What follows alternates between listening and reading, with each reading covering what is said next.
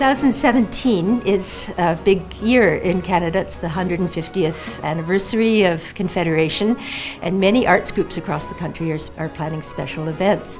And for us, we're planning a theatrical concert with images and narrated text spoken by the wonderful Toronto actor Ryan Cunningham, who's the director of Native Earth Theatre, and images projected on a large screen.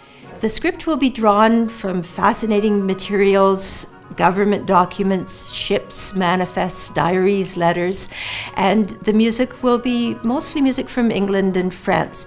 We'll be concentrating on the century between 1663, the year that Louis XIV declared Quebec to be a royal colony of France, and 1763, the year of the great proclamation of George III, which enshrined treaty rights of the First Nations of Canada. I think this concert will give the audience a chance to hear some of our beautiful and exciting repertoire from England and France, but hear it in a new enriched context, in a historical background that will deepen our understanding of our history, but also of our relationships between our music and where our music came from and our First Nations neighbors. So it's very appropriate that Tafelmusik should be having a musical celebration of these events.